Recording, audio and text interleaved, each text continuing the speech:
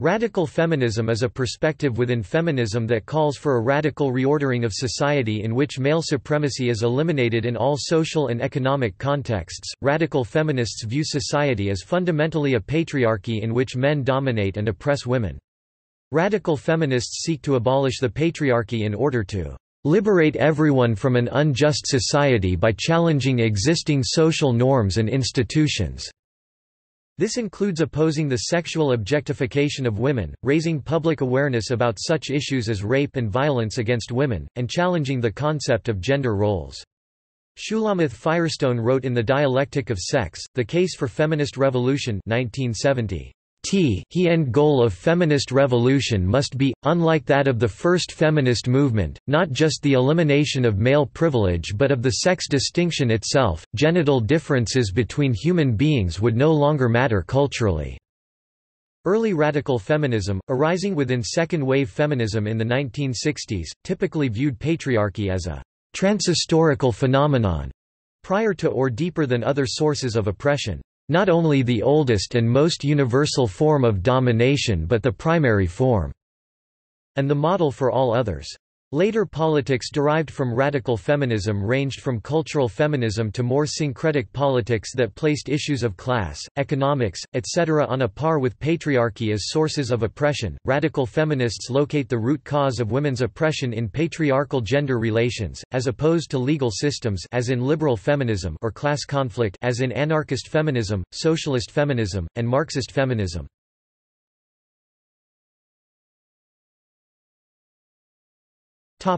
Theory and ideology. Radical feminists assert that society is a patriarchy in which the class of men are the oppressors of the class of women.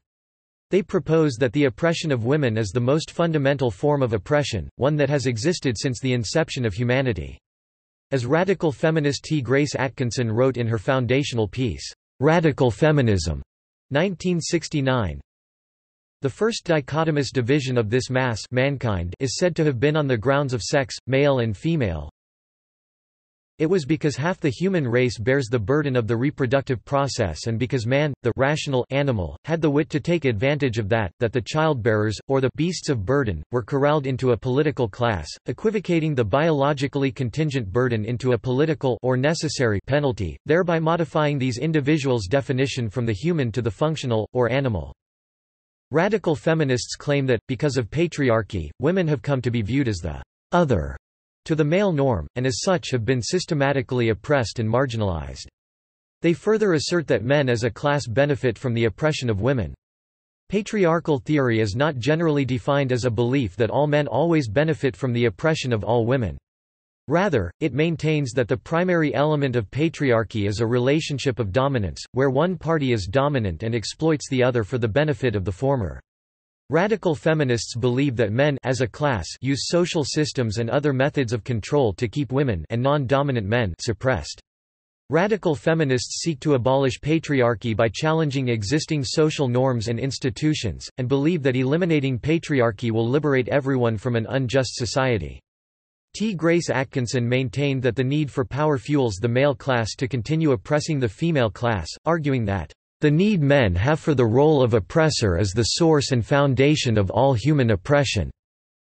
The influence of radical feminist politics on the women's liberation movement was considerable.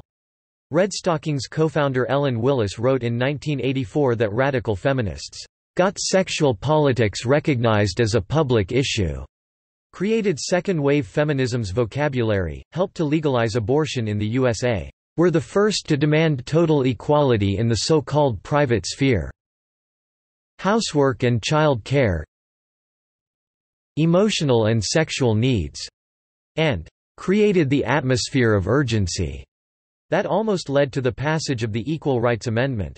The influence of radical feminism can be seen in the adoption of these issues by the National Organization for Women, now a feminist group that had previously been focused almost entirely on economic issues.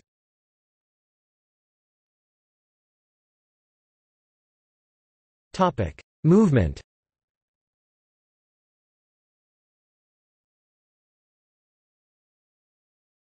Topic: Roots. The ideology of radical feminism in the United States developed as a component of the women's liberation movement.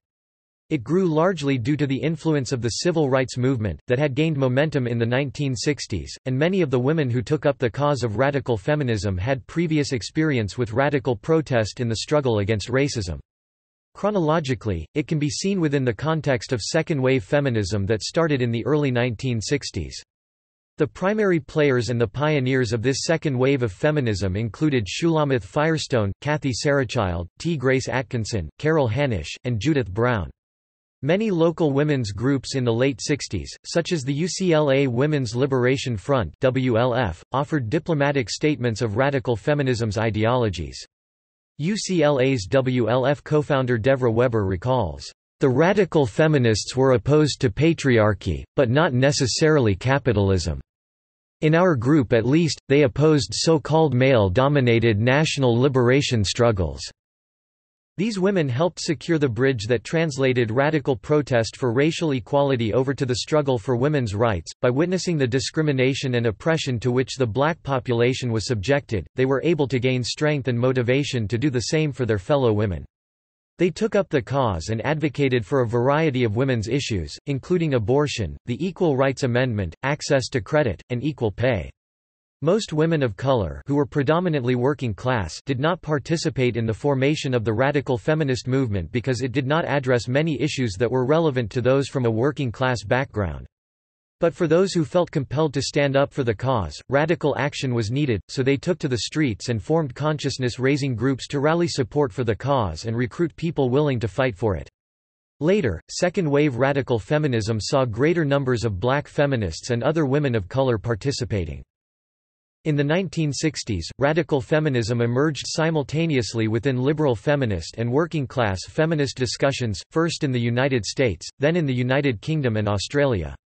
Those involved had gradually come to believe that it was not only the middle-class nuclear family that oppressed women, but that it was also social movements and organizations that claimed to stand for human liberation, notably the counterculture, the New Left, and Marxist political parties, all of which were male-dominated and male-oriented. In the United States, radical feminism developed as a response to some of the perceived failings of both New Left organizations such as the Students for a Democratic Society (SDS) and feminist organizations such as NOW. Initially concentrated in big cities like New York, Chicago, Boston, Washington, D.C., and on the West Coast, radical feminist groups spread across the country rapidly from 1968 to 1972. Radical feminists introduced the use of consciousness-raising (CR) groups. These groups brought together intellectuals, workers, and middle-class women in developed Western countries to discuss their experiences. During these discussions, women noted a shared and repressive system regardless of their political affiliation or social class. Based on these discussions, the women drew the conclusion that ending of patriarchy was the most necessary step towards a truly free society. These consciousness-raising sessions allowed early radical feminists to develop a political ideology based on common experiences women faced with male supremacy. Consciousness-raising was extensively used in chapter sub-units of the National Organization for Women (NOW) during the 1970s. The feminism that emerged from these discussions stood first and foremost for the liberation of women, as women, from the oppression of men in their own lives, as well as men in power. Radical feminism claimed that a totalizing ideology and social formation, patriarchy, government or rule by fathers, dominated women in the interests of men.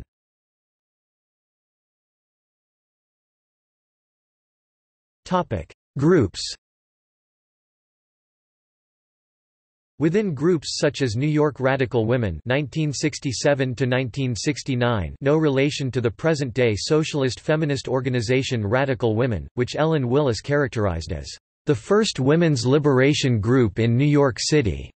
A radical feminist ideology began to emerge that declared that the personal is political and sisterhood is powerful, formulations that arose from these consciousness-raising sessions. This call to women's activism was coined by Kathy Sarachild in the 1960s. New York Radical Women fell apart in early 1969 in what came to be known as the politico-feminist split, with the politicos seeing capitalism as the source of women's oppression, while the feminists saw male supremacy as a set of material, institutionalized relations, not just bad attitudes." The feminist side of the split, which soon began referring to itself as radical feminists, soon constituted the basis of a new organization, Redstockings. At the same time, T. Grace Atkinson led a radical split-off from Now, which became known as the Feminists. A third major stance would be articulated by the New York Radical Feminists, founded later in 1969 by Shulamith Firestone, who broke from the Redstockings, and Ann Cote. During this period, the movement produced a prodigious output of leaflets, pamphlets, journals, magazine articles, newspaper and radio and TV interviews.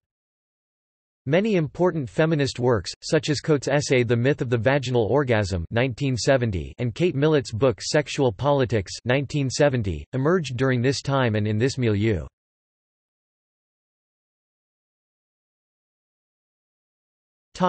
Ideology emerges and diverges. At the beginning of this period, heterosexuality was more or less an unchallenged assumption. Among radical feminists, the view became widely held that, thus far, the sexual freedoms gained in the sexual revolution of the 1960s, in particular, the decreasing emphasis on monogamy, had been largely gained by men at women's expense. This assumption of heterosexuality would soon be challenged by the rise of political lesbianism, closely associated with Atkinson and the feminists. Redstockings and the feminists were both radical feminist organizations, but held rather distinct views. Most members of Redstockings held to a materialist and anti-psychologistic view. They viewed men's oppression of women as ongoing and deliberate, holding individual men responsible for this oppression, viewing institutions and systems including the family as mere vehicles of conscious male intent, and rejecting psychologistic explanations of female submissiveness as blaming women for collaboration in their own oppression. They held to a view—which Willis would later describe as neo-Maoist— that it would be possible to unite all or virtually all women, as a class, to confront this oppression by personally confronting men. The feminists held a more idealistic, psychologistic, and utopian philosophy, with a greater emphasis on sex roles, seeing sexism as rooted in complementary patterns of male and female behavior. They placed more emphasis on institutions, seeing marriage, family, prostitution, and heterosexuality as all existing to perpetuate the sex role system. They saw all of these as institutions to be destroyed. Within the group, there were further disagreements, such as Coates viewing the institution of normal sexual intercourse as being focused mainly on male sexual or erotic pleasure, while Atkinson viewed it mainly in terms of reproduction. In contrast to the Redstockings, the feminists generally considered genitally focused sexuality to be inherently male. Ellen Willis, the Redstockings co-founder, would later write that insofar as the Redstockings considered abandoning heterosexual activity, they saw it as a bitter price they might have to pay for their militance. Whereas the feminists embraced separatist feminism as a strategy, the New York Radical Feminists (NYRF) took a more psychologistic and even biologically determinist line.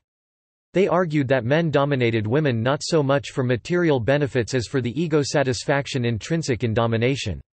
Similarly, they rejected the Redstockings' view that women submitted only out of necessity or the feminists' implicit view that they submitted out of cowardice, but instead argued that social conditioning simply led most women to accept a submissive role as right and natural.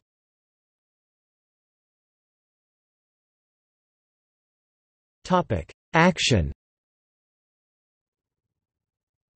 Radical feminism was not and is not only a movement of ideology and theory. Radical feminists also take direct action. In 1968, they protested against the Miss America pageant in order to bring sexist beauty ideas and social expectations to the forefront of women's social issues. Even though there weren't any bras burned on that day, this protest is famous for the phrase, bra burner.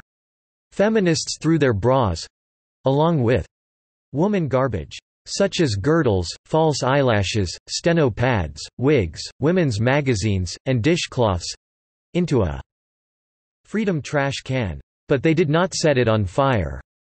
In 1970, more than 100 feminists staged an 11-hour sit-in at the Ladies' Home Journal. These women demanded that the editor be removed and replaced by a woman editor. The Ladies' Home Journal with their emphasis on food, family, fashion, and femininity, played an important role in maintaining the status quo and thus were instruments of women's oppression. One member explains the motivation of the protest, noting that they were there to destroy a publication which feeds off of women's anger and frustration, a magazine which destroys women. In addition, they used a variety of tactics, demonstrations and speakouts about topics such as rape through tirelessly organizing among friends and coworkers, on street corners, in supermarkets and ladies' rooms. These radical feminists were able to gain an amazing amount of exposure. The movement gained momentum, while a prodigious output of leaflets, pamphlets, journals, magazine articles, newspaper and radio and TV interviews were produced.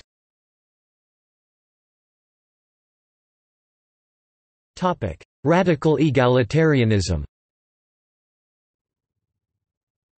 Radical egalitarianism, an approach to the distribution of economic resources, aimed to diminish differences among people, based on culture or a way of life.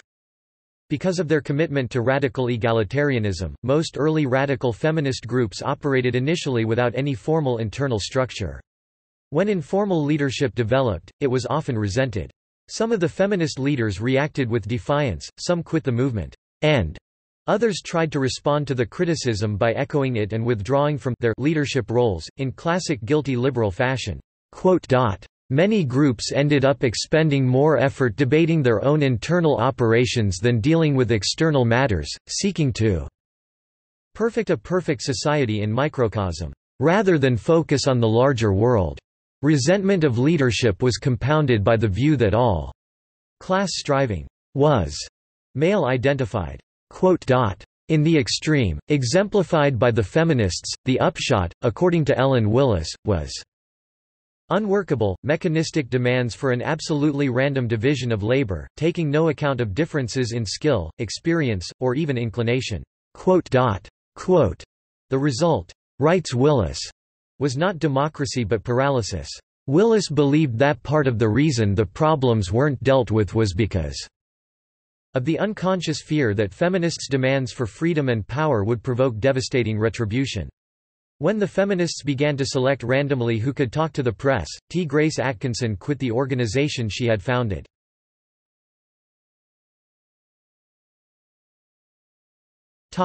Social organization and aims. Radical feminists have generally formed small activist or community associations around either consciousness-raising or concrete aims.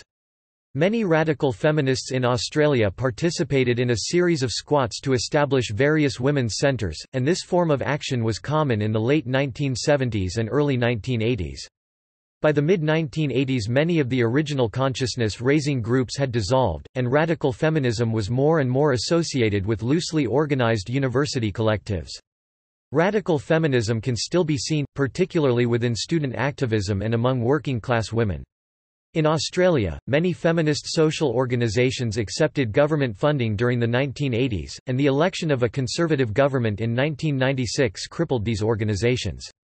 The movement also arose in Israel among Jews. While radical feminists aim to dismantle patriarchal society, their immediate aims are generally concrete. Common demands include expanding reproductive rights.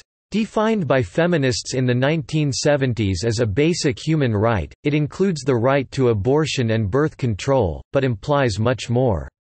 To be realized, reproductive freedom must include not only woman's right to choose childbirth, abortion, sterilization or birth control, but also her right to make those choices freely, without pressure from individual men, doctors, governmental or religious authorities. It is a key issue for women, since without it the other freedoms we appear to have, such as the right to education, jobs and equal pay, may prove illusory. Provisions of childcare, medical treatment, and society's attitude towards children are also involved. Changing the organizational sexual culture, e.g., breaking down traditional gender roles and re-evaluating societal concepts of femininity and masculinity, a common demand in U.S. universities during the 1980s. In this, they often form tactical alliances with other currents of feminism.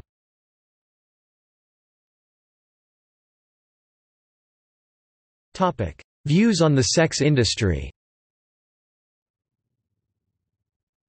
Radical feminists have written about a wide range of issues regarding the sex industry, which they tend to oppose, including but not limited to, harm to women during the production of pornography, the social harm from consumption of pornography, the coercion and poverty that leads women to become prostitutes, the long-term effects of prostitution, the race and class nature of prostitution, and male dominance over women in prostitution and pornography.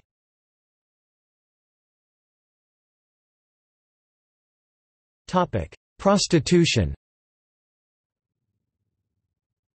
Radical feminists argue that most women who become prostitutes are forced into it by a pimp, human trafficking, poverty, drug addiction, or trauma such as child sexual abuse. Women from the lowest socio-economic classes, impoverished women, women with a low level of education, women from the most disadvantaged racial and ethnic minorities, are overrepresented in prostitution all over the world. Catherine McKinnon asked, "If prostitution is a free choice, why are the women with the fewest choices the ones most often found doing it?" A large percentage of prostitutes polled in one study of 475 people involved in prostitution reported that they were in a difficult period of their lives, and most wanted to leave the occupation. McKinnon argues that, "In prostitution, women have sex with men they would never otherwise have sex with. The money thus acts as a form of force, not as a measure of consent. It acts like physical force does in rape." They believe that no person can be said to truly consent to their own oppression and no one should have the right to consent to the oppression of others. In the words of Kathleen Berry, consent is not a good divining rod as to the existence of oppression, and consent to violation is a fact of oppression. Andrea Dworkin wrote in 1992, "Prostitution in and of itself is an abuse of a woman's body. Those of us who say this are accused of being simple-minded. But prostitution is very simple. In prostitution, no woman stays whole. It is impossible to use a human body in the way women's bodies are used in prostitution and to have a whole human being at the end of it, or in the middle of it, or close to the beginning of it. It's impossible. And no woman gets whole again later, after." She argued that, "Prostitution and equality for women cannot exist simultaneously," and to eradicate prostitution, "We must seek ways to use words and law to end the abusive selling and buying of girls' and women's bodies for men's sexual pleasure." Radical feminist thinking has analyzed prostitution as a cornerstone of patriarchal domination and sexual subjugation of women that impacts negatively not only on the women and girls in prostitution but on all women as a group, because prostitution continually affirms and reinforces patriarchal definitions of women as having a primary function to serve men sexually. They say it is crucial that society does not replace one patriarchal view on female sexuality, e.g., that women should not have sex outside marriage, a relationship, and that casual sex is shameful for a woman, etc. with another similarly oppressive and patriarchal view. Acceptance of prostitution, a sexual practice based on a highly patriarchal construct of sexuality, that the sexual pleasure of a woman is irrelevant, that her only role during sex is to submit to the man's sexual demands and to do what he tells her, that sex should be controlled by the man, and that the woman's response and satisfaction are irrelevant. Radical feminists argue that sexual liberation for women cannot be achieved so long as we normalize unequal sexual practices where a man dominates a woman. Feminist consciousness raising remains the foundation for collective struggle and the eventual liberation of women. Radical feminists strongly object to the patriarchal ideology that has been one of the justifications for the existence of prostitution, namely that prostitution is a necessary evil. Because men cannot control themselves, therefore it is necessary that a small number of women be sacrificed to be used and abused by men, to protect chaste women from rape and harassment. These feminists see prostitution as a form of slavery, and say that, far from decreasing rape rates, prostitution leads to a sharp increase in sexual violence against women, by sending the message that it is acceptable for a man to treat a woman as a sexual instrument over which he has total control. Melissa Farley argues that Nevada's high rape rate is connected to legal prostitution.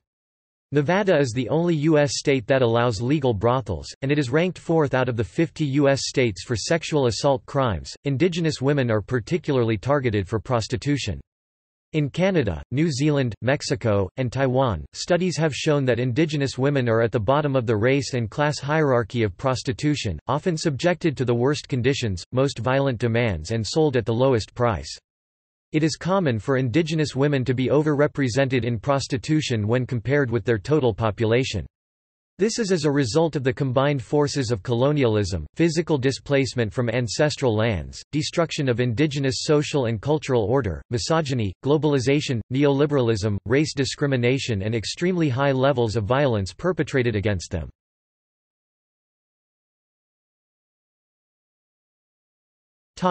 Pornography. Radical feminists, notably Catherine MacKinnon, charge that the production of pornography entails physical, psychological, and/or economic coercion of the women who perform and model in it. This is said to be true even when the women are presented as enjoying themselves. It is also argued that much of what is shown in pornography is abusive by its very nature. Gail Dines holds that pornography, exemplified by gonzo pornography, is becoming increasingly violent and that women who perform in pornography are brutalized in the process of its production. Radical feminists point to the testimony of well-known participants in pornography, such as Tracy Lords and Linda Borman, and argue that most female performers are coerced into pornography, either by somebody else, or by an unfortunate set of circumstances. The feminist anti-pornography movement was galvanized by the publication of Ordeal, in which Linda Borman, who under the name of Linda Lovelace had starred in Deep Throat, stated that she had been beaten, raped, and pimped by her husband Chuck Traynor, and that Traynor had forced her at gunpoint to make scenes in Deep Throat, as well as forcing her, by use of both physical violence against Borman as well as emotional abuse and outright threats of violence, to make other pornographic films. Dworkin, MacKinnon, and Women Against Pornography issued public statements of support for Borman, and worked with her in public appearances and speeches. Radical feminists hold the view that pornography contributes to sexism, arguing that in pornographic performances the actresses are reduced to mere receptacles, objects, for sexual use and abuse by men. They argue that the narrative is usually formed around men's pleasure as the only goal of sexual activity, and that the women are shown in a subordinate role. Some opponents believe pornographic films tend to show women as being extremely passive, or that the acts which are performed on the women are typically abusive and solely for the pleasure of their sex partner. On-face ejaculation and anal sex are increasingly popular among men, following trends in porn. MacKinnon and Dworkin define pornography as the graphic sexually explicit subordination of women through pictures or words. Radical feminists say that consumption of pornography is a cause of rape and other forms of violence against women. Robin Morgan summarizes this idea with her oft-quoted statement, "Pornography is the theory, and rape is the practice." They charge that pornography eroticizes the domination, humiliation, and coercion of women, and reinforces sexual and cultural attitudes that are complicit in rape and sexual harassment. In her book Only Words 1993, MacKinnon argues that pornography deprives women of the right to express verbal refusal of an intercourse. MacKinnon argued that pornography leads to an increase in sexual violence against women through fostering rape myths. Such rape myths include the belief that women really want to be raped and that they mean yes when they say no. It is disputed that rape myths perpetuate sexual violence indirectly by creating distorted beliefs and attitudes about sexual assault and shift elements of blame onto the victims. Additionally, according to MacKinnon, pornography desensitizes viewers to violence against women, and this leads to a progressive need to see more violence in order to become sexually aroused, an effect she claims is well documented. German radical feminist Alice Schwarzer is one proponent of the view that pornography offers a distorted sense of men and women's bodies, as well as the actual sexual act, often showing performers with synthetic implants or exaggerated expressions of pleasure, engaging in fetishes that are presented as popular and normal.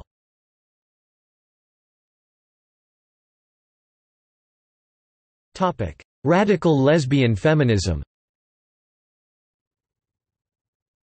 Radical lesbians are distinguished from other radical feminists through their ideological roots in political lesbianism. Radical lesbians see lesbianism as an act of resistance against the political institution of heterosexuality, which they view as violent and oppressive towards women. Julie Bindel has written that her lesbianism is intrinsically bound up With her feminism, during the women's liberation movement of the 1970s, straight women within the movement were challenged on the basis of their heterosexual identities, perpetuating the very patriarchal systems that they were working to undo. A large fraction of the movement sought to reform sexist institutions while leaving intact the staple nuclear unit of oppression, heterosexual sex. Others saw the logic of lesbianism as a strong political act to end male dominance and as central to the women's movement. Radical lesbians criticized the women's liberation movement for its failure to criticize the psychological oppression of heteronormativity, which they believed to be the sexual foundation of the social institutions. They argued that heterosexual love relationships perpetuate patriarchal power relations through personal domination, and therefore directly contradicted the values and goals of the movement. As one radical lesbian wrote, "No matter what the feminist does, the physical act of heterosexuality throws both women and man back into role-playing. All of her politics are instantly shattered." They argued that the women's liberation movement would not be successful without challenging heteronormativity. Radical lesbians believe lesbianism actively threatens patriarchal systems of power. They defined lesbians not only by their sexual preference, but by their liberation and independence from men. Lesbian activists Sidney Abbott and Barbara Love argued that, "The lesbian has freed herself from male domination," through disconnecting from them not only sexually, but also financially and emotionally. They argue that lesbianism fosters the utmost independence from gendered systems of power, and from the psychological oppression of heteronormativity. Rejecting norms of gender, sex and sexuality is central to radical lesbian feminism. Lesbianism as a political act represents an ability to create identity from all aspects of the human condition, both masculine and feminine, while rejecting societal identities that are imposed onto bodies by a culture. Radical lesbians believed that lesbian identity was a woman-identified identity, meaning it should be defined by and with reference to women, rather than in relation to men. In their manifesto, "The Woman-Identified Woman," the lesbian radical feminist group Radical Lesbians underline the necessity of creating a new consciousness that rejects normative definitions of womanhood and femininity, which center on the powerlessness. This redefinition of womanhood and femininity means freeing lesbian identities from harmful and divisive stereotypes. As Abbott and Love argued in Is Women's Liberation a Lesbian Plot? 1971, as long as the word dyke can be used to frighten women into a less militant stand, keep women separate from their sisters, and keep them from giving primacy to anything other than men and family, then to that extent they are dominated by male culture.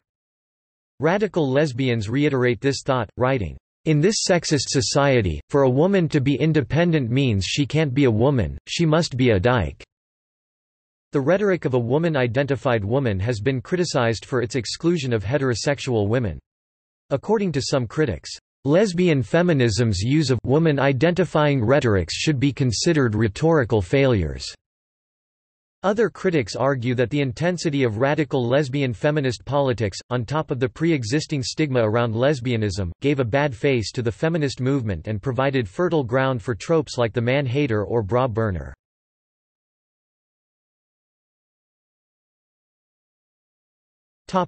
Views on transgender topics. Since the 1970s, there has been a debate among radical feminists about transgender identities. In 1978, the Lesbian Organization of Toronto voted to become woman-born woman only and wrote, "A woman's voice was almost never heard as a woman's voice, it was always filtered through men's voices. So here a guy comes along saying, 'I'm going to be a girl now and speak for girls.' And we thought, no you're not. A person cannot just join the oppressed by fiat."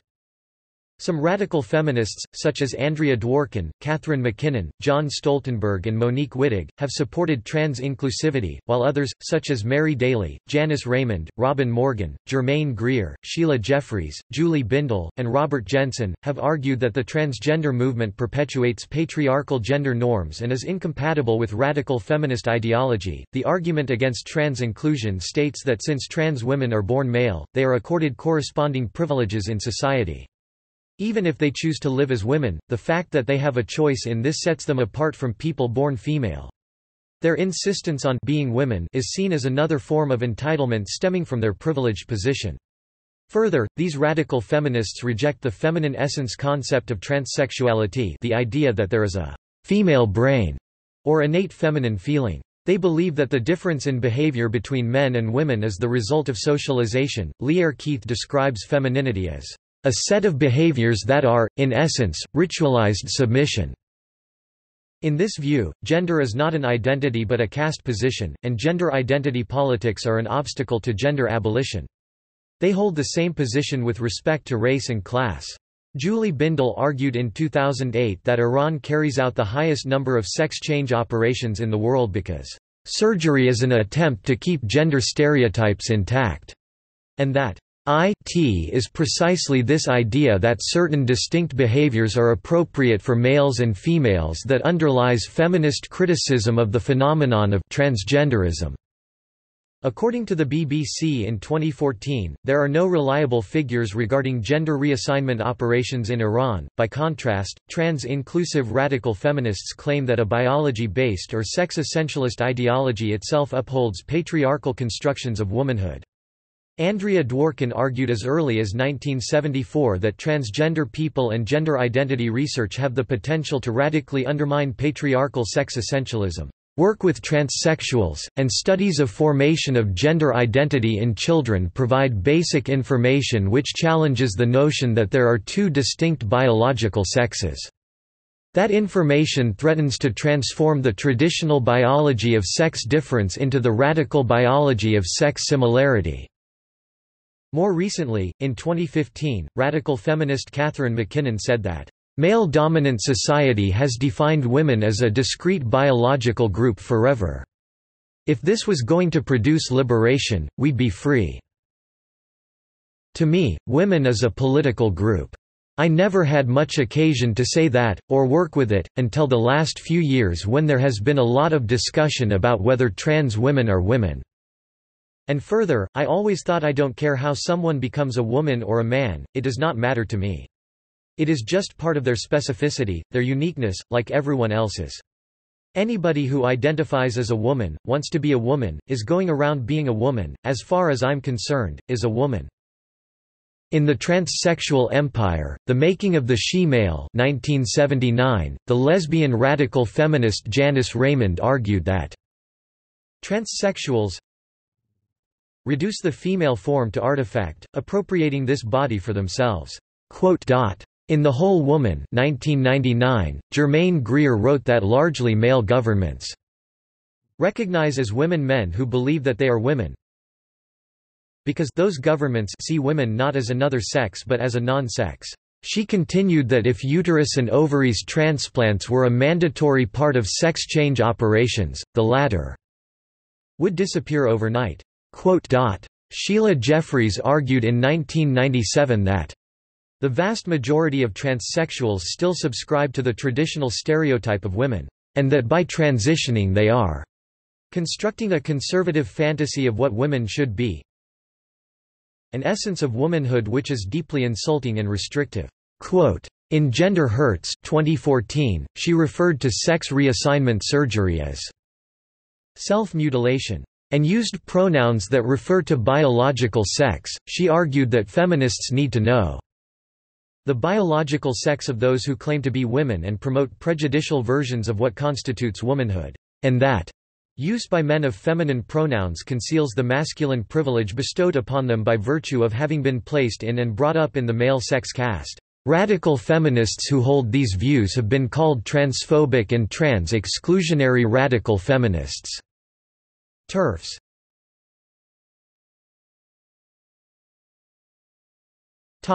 Criticism.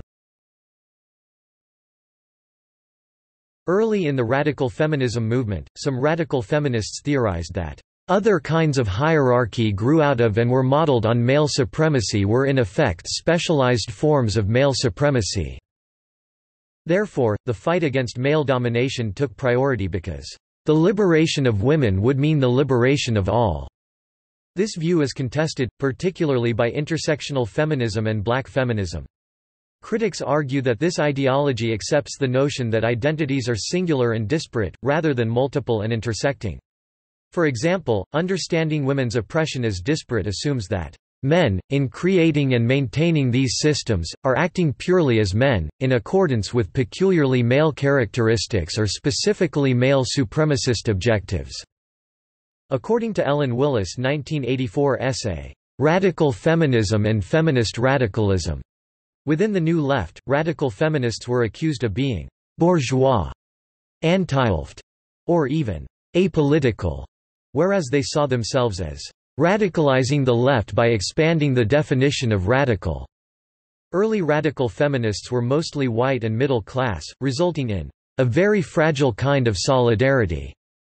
This limited the validity of generalizations based on radical feminists' experiences of gender relations, and prevented white and middle-class women from recognizing that they benefited from race and class privilege.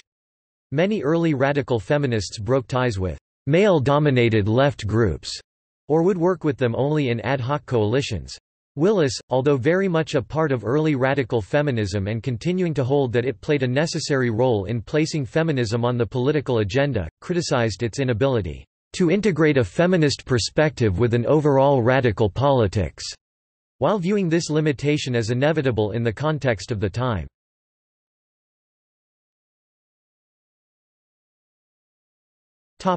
See also Notes